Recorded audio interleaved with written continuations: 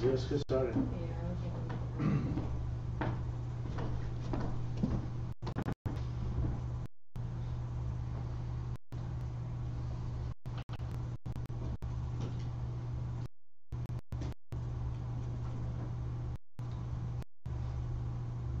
Από πάτος καθημερινός.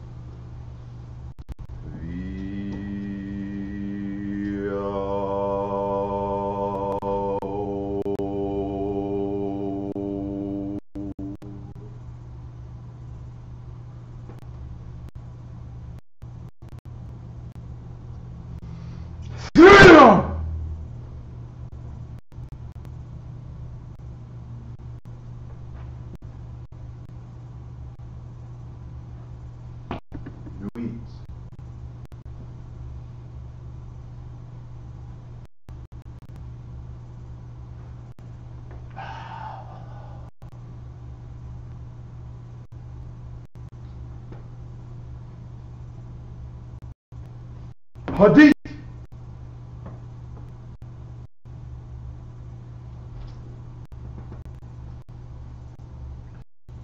Iopan. Iopan. Iopan.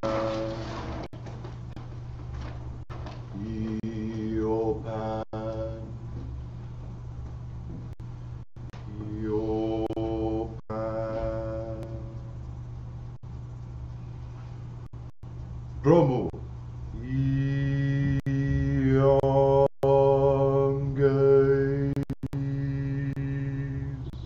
Opigomo.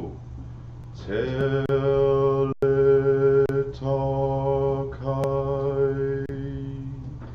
Episteromo. Daimones. Epideximo.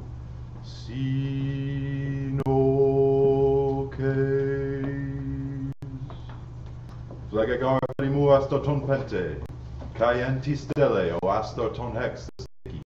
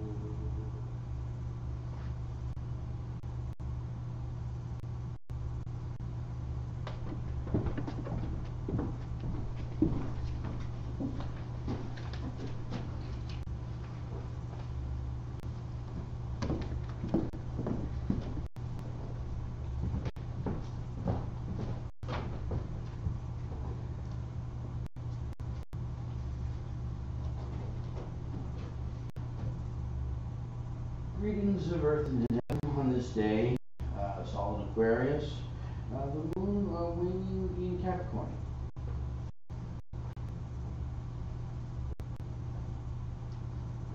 Let us adore together the bilumin deity, the Father, Mother, God, who in unity formulates the golden and magical child, the Eld archetype and hologram of the human race. Nature is a system of nuptials and gives us the language of spirit, by the love of the goddess leading us on to the divine light. The crown of immortality for us is the power of God within a kingdom of love, where the heart dwells. And here do we adore the bilumin God in its unity and in love. Love is our essence and our nature. It tinctures the pure expression of the will. In honor of this nameless God, with the love of the goddess, and by the zeal of our spiritual aspiration, are we able to see the soul unveiled, that we might know each other in the light, in beauty, truth, and love, and by way of the essence that is the pure will in each of us, do we in peace and harmony also adore this golden and magical child of the Biune God.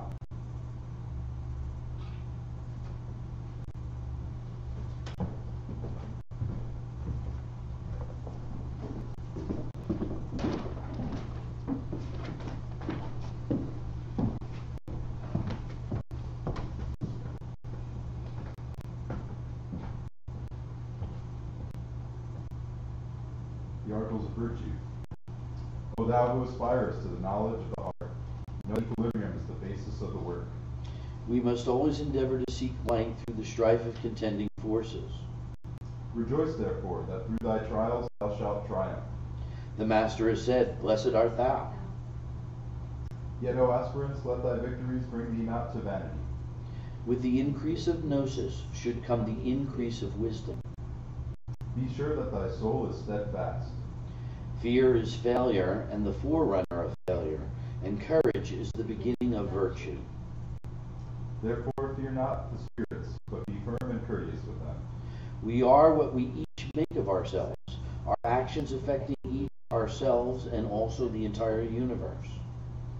Worship and neglect not the physical body, which is thy temporary connection to the outer material world. Knowledge of the heart starts by strengthening and controlling the animal passions, and by disciplining both the emotions and the reason. Strive ever to nourish the higher aspirations. Verily in heart do we good unto others for its own sake, and not for any gratuity. Remember that unbalanced force is evil. We must ever act passionately, think rationally, and each must be thyself. Truly also have the greatest self-respect and accumulate virtue in all that you do.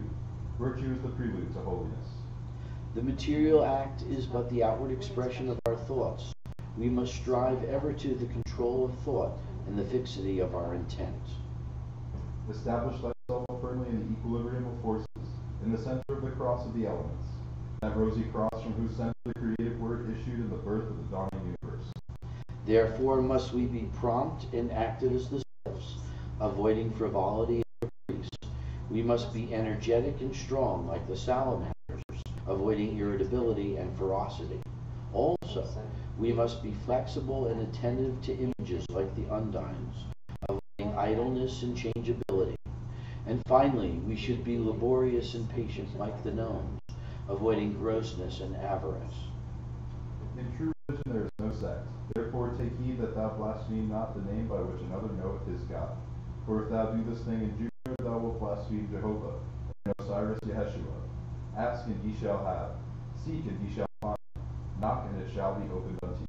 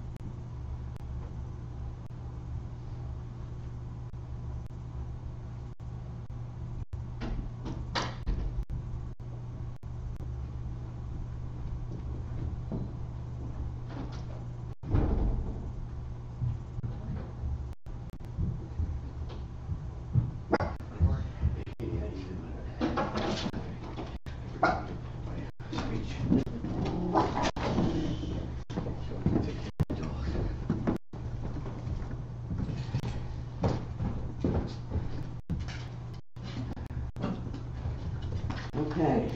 A little flushed, so our sermon starts in a new way this week, or this month. Is that right? Okay. I'll catch my breath, too. Today we're here to talk about revealed religion. dogs. In pre-agrarian times, Aboriginal people found we formed hunter-gatherer tribes, and the shaman ruled and guided the people. He took them to fertile ground where animals were plenty to hunt, fruits and nuts were easy to gather, and he healed their afflictions. He was responsible for telling stories. The elders, the ancestors, myths of the gods and spirits, forces of nature. He composed these into myths. This defined the tribe and gave it its identity. And of course, he was the one who had that exclusive contact with the gods, with the spirit forces. The stories in the myths, day to day, the exigencies of the tribe, how the tribe was performing, the problems it ran into. He was the one who contacted the spirits, sought out advice, and helped to solve problems. So he was also the healer. Culture, and we began to formulate and organize ourselves into agrarian city-states. These were more sophisticated arrangements, and the shaman that was leader of the tribe becomes, in a sense, the king, the ruling dictator, the politician. Now, such a king or a pharaoh who might be called God, another king might have soothsayers or what have you, but Moses was the king of the Jews, in his time. Muhammad was the king of those indigenous peoples that would become Muslim, these Arabs and other types. So a new type of revelation is created, and this particular being would become a messenger of the spirits, and through him communication was made to a larger body of people. And it was a larger body. We weren't in the same tribe anymore. Moses, of course, as I said, is the most famous of these. He receives the Torah in Sinai. Short time later, we say, it said that Muhammad, talking to an angel, Gabriel, in a cave, is taught how to write and writes the Quran. So it's its own miraculous reception, or some proof is given to that reception. Moses rather saw God in a burning bush that would not burn. So some supernatural event accompanies. Christianity posits this God coming into a person and taking over that person, that person becomes God. Its message is not as specific and clear as, say, the Bible, the Torah or the Tanakh and the Quran, but eventually these writings by various people get said to be God working through multiple agency to create this one central source. And then, of course, the Pope is given that political authority. We move into modern times now, and many people have really developed the talent of prophecy. I think we live in a world where a lot of people are being recognized. We might be critical of some of these prophecies, from Joseph Smith and the Mormons to the latest guru who just wrote a book. But a lot of people are, coming through the Judaic tradition and the Greco-Roman culture. We're finding it in artwork and culture, these sacred mystics that are seeing us. But even in ancient times, or classical times with these city-states, artists such as Homer with the Iliad and the Odyssey, these things are prophetic stories, and based on the whole idea of the starry gnosis, a story written in the skies. The Hebrew prophets even began to tell us you didn't have to be a king. It wasn't exclusive anymore. There's the Tanakh, the larger collection of Jewish canon, is really a whole set of prophecies by different men of all these times. And so, they communicated with God, they communicated with spirits, angels, what have you, and they still came back to write these books called Apocalypses. They came back to tell us what was going on. They would journey down into the seven heavens. So, A revealed religion is something that comes to us through this medium, this set of writings, sacred scriptures, what have you. But these scriptures are corroborated through special people that may not be so isolated as just a king anymore, but maybe people with talent. Perhaps we could say the human race is slowly evolving, or has been for a long time, with remarkable people coming to us and being born in our midst more frequently than we might imagine.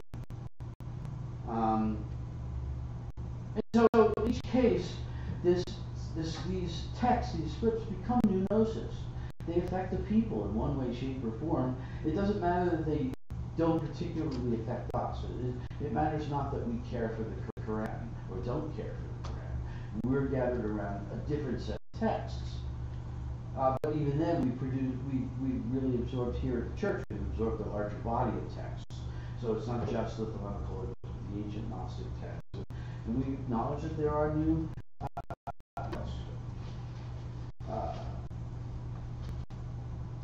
and so like I've said often in a lot of places, it's up to us in our generation to make our own contact with the divine. Revelation is a divine message. It's spoken by God. But we, not just as any prophets that might have been amongst us, have to hear that voice of God, but I think we have to recognize it when we hear it ourselves, that person is a genuine prophet, that there's something being communicated here. We have to recognize that, to be able to distinguish between that and, say, a lot of psychotic claptrap that might come along. And certainly that's the dark side of all this. There's that relative danger that frivolous prophets would prop up just to try to further their own agendas, shall we say. We can, with a process of reason, identify these false prophets. We understand certain code words and certain con men try to constantly use.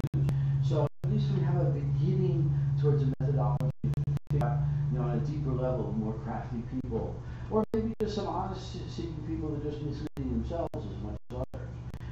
And of course, on a deeper level, that's what the Kabbalah is about, an understanding of the mythos of our time, an understanding of the symbols and connections of symbols with different traditions that exist on the planet today, different traditions that existed in time, and the different kinds of ways humanity organized itself into culture.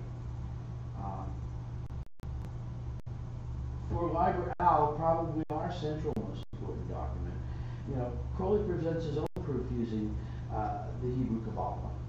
And so Kabbalah is essential because it's a mystical transmission. It's one generation talking down to the next. It's mouth to ear. So the oral transition, the stories that we tell, the rituals that we create, the times that we celebrate, the feasts that we enjoy together, this is all part of it. Okay, and Kabbalah is that tool.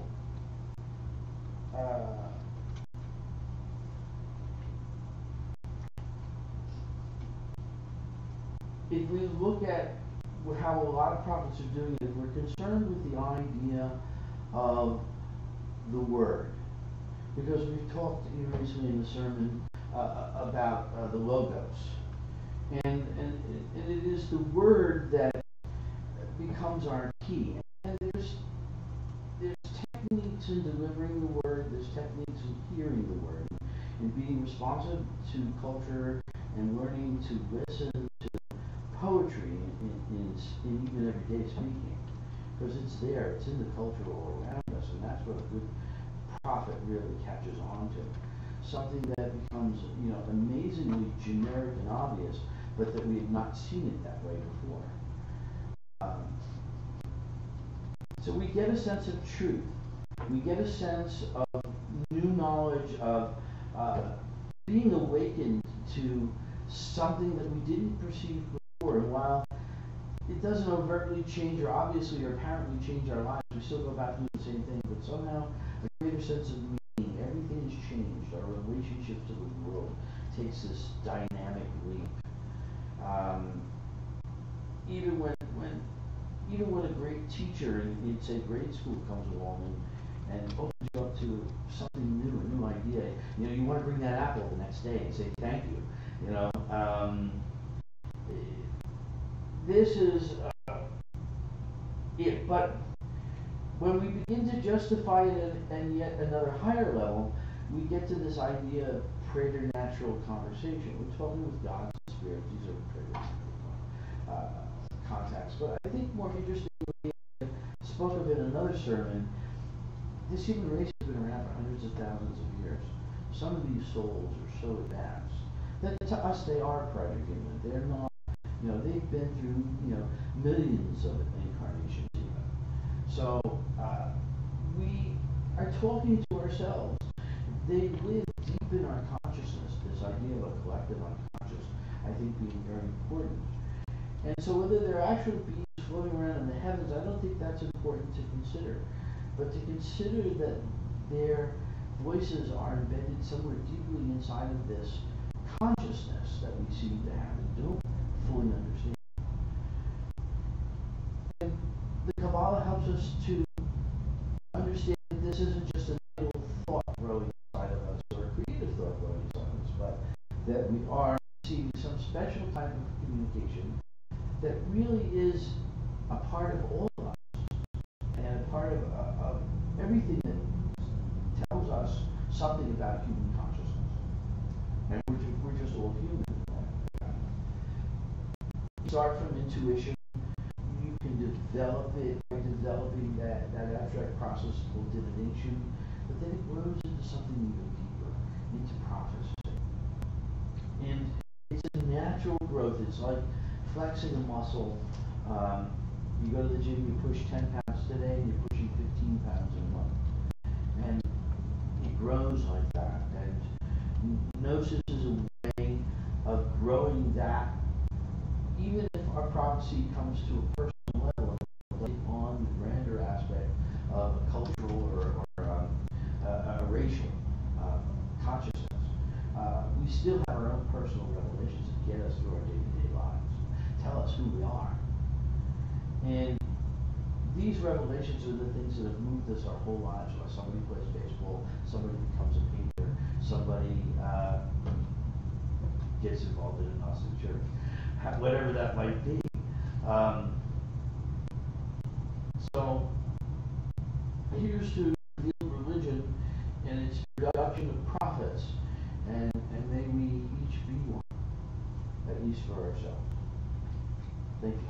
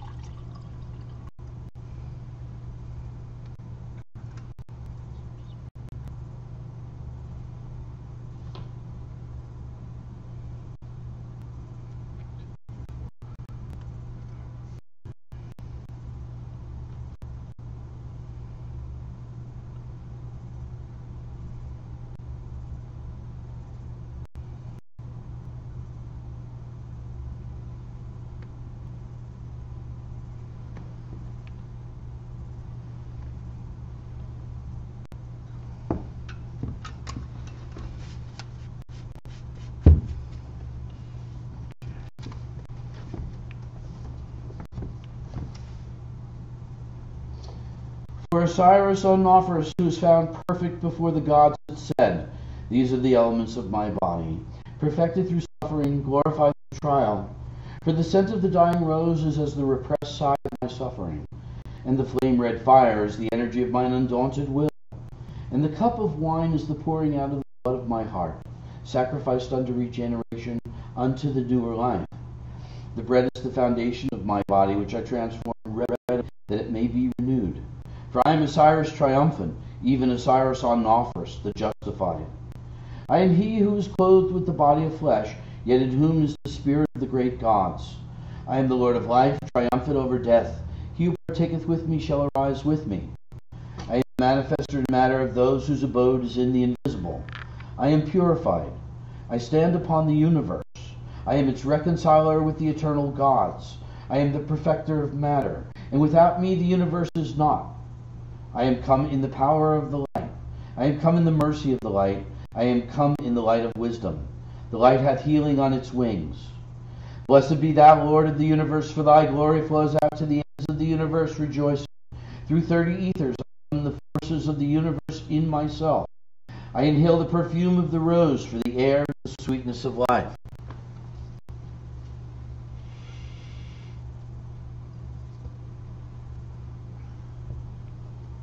I feel the warmth of this sacred lamp, the fire of my very own spirit.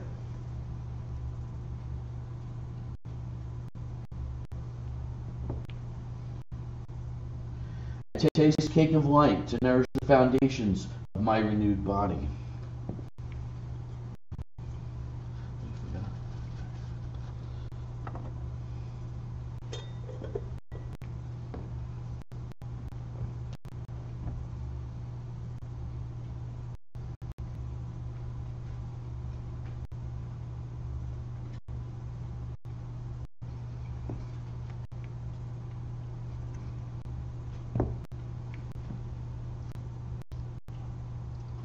I drink this wine that the body may become infused with spirit.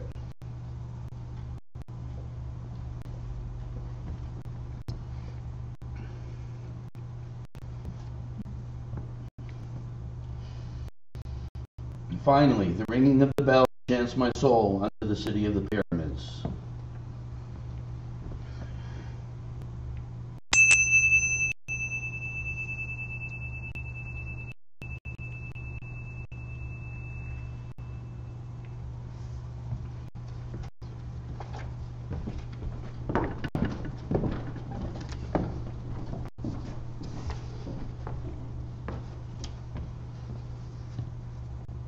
I inhale the perfume of the rose, for the air is the sweetness of life.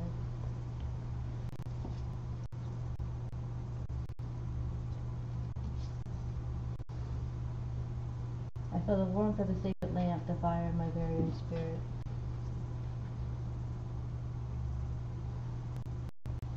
I take this cake of light to nourish the foundation of my renewed body.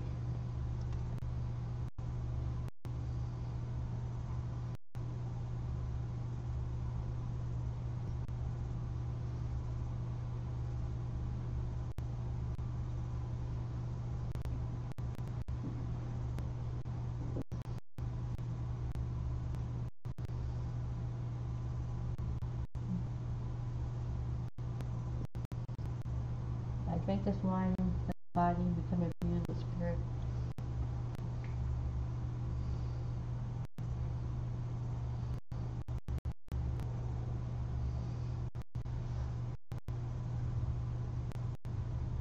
Finally, the ring of the bell enchants my soul into the city of the pyramids.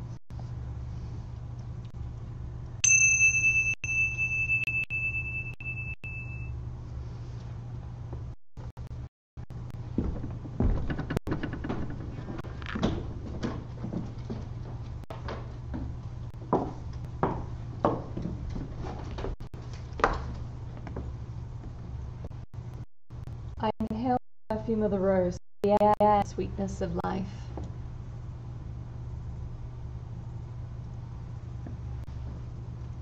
I feel the warmth of the sacred lamp, the fire of my very own spirit. I taste this cake of light to nourish the foundation of my renewed body.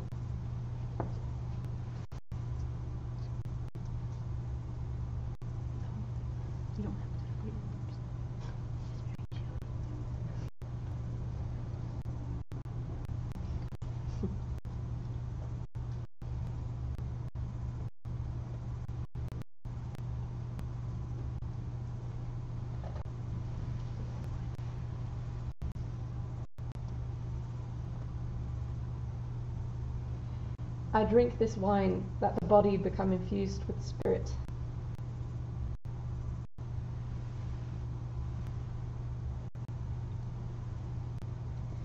Finally, the ringing of the bell enchants my soul into the city of the pyramids.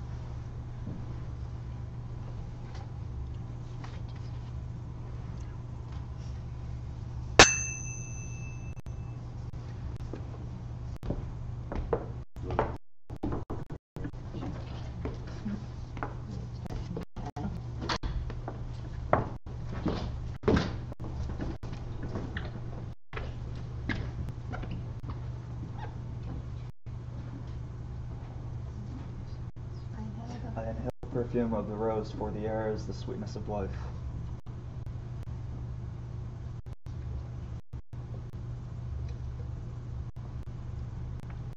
I feel the warmth of the sacred lamp, the fire of my very own spirit.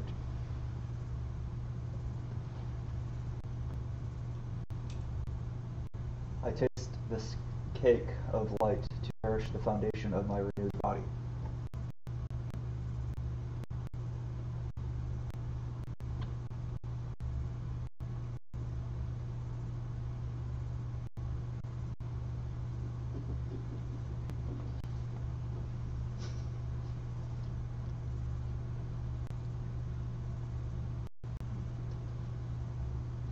I drink this wine, that the body may become infused with the spirit.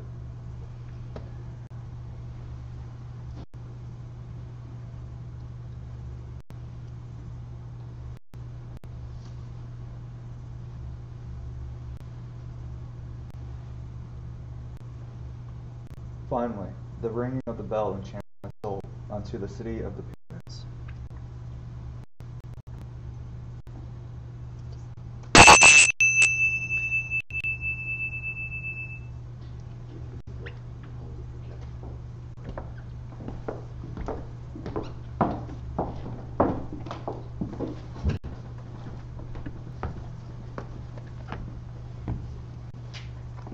I inhale the perfume of the rose, for the air is the sweetness of life.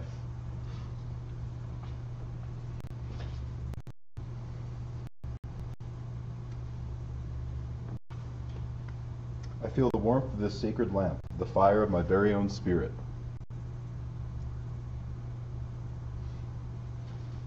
I taste this cake of light, to nourish the foundations of my renewed body.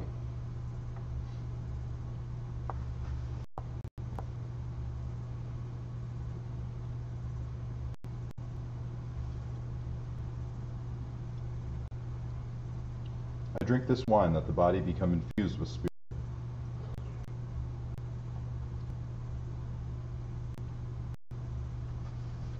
Finally, the ringing of the bell enchants my soul into the city of the pyramids.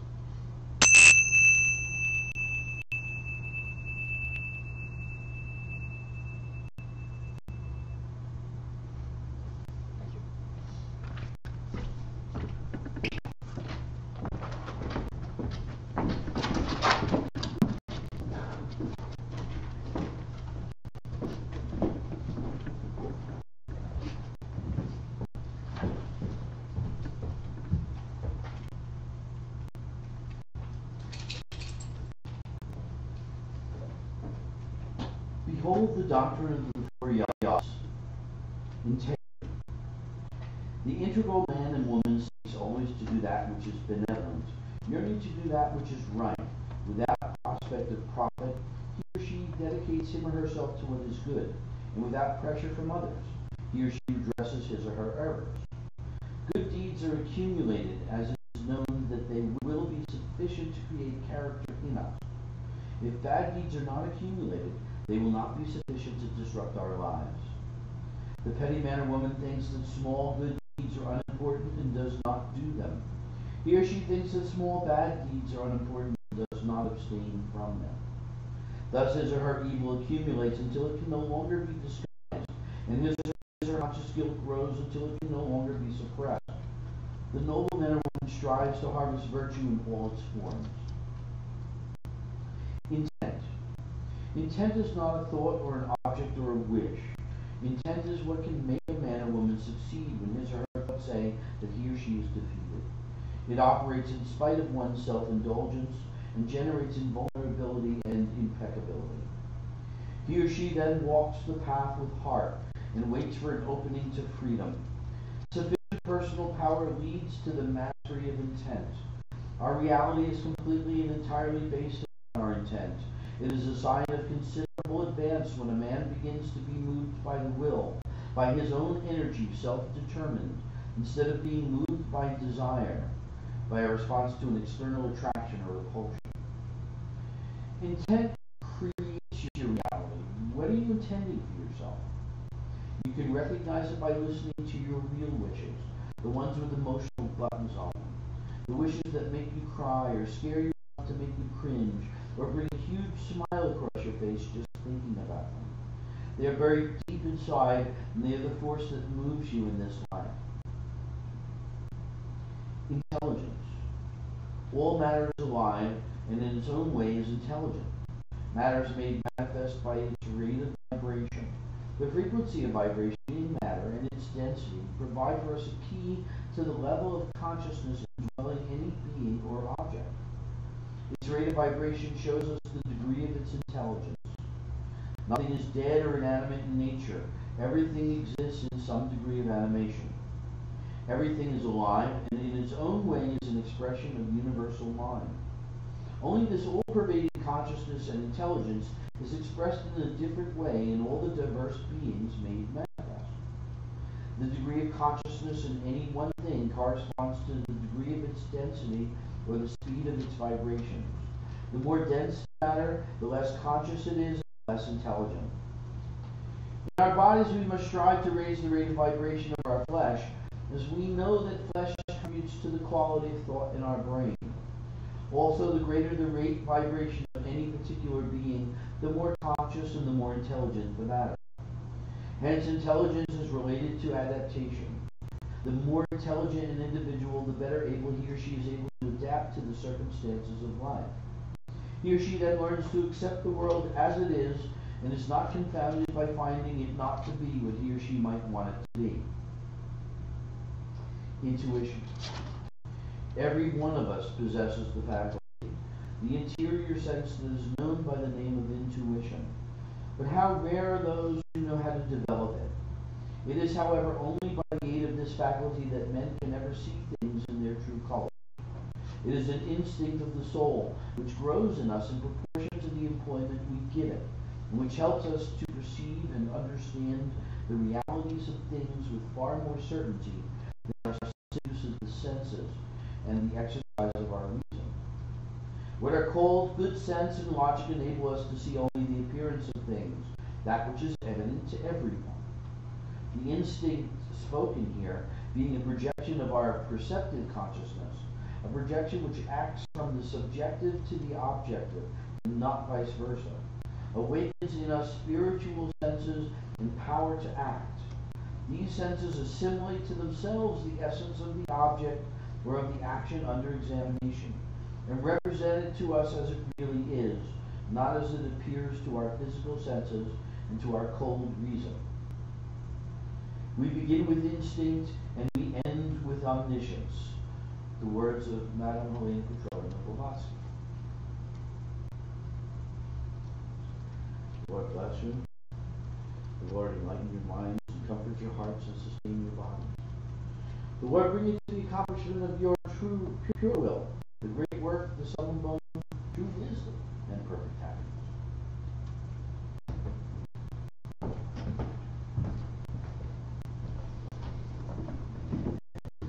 The chewiest case of life you ever had.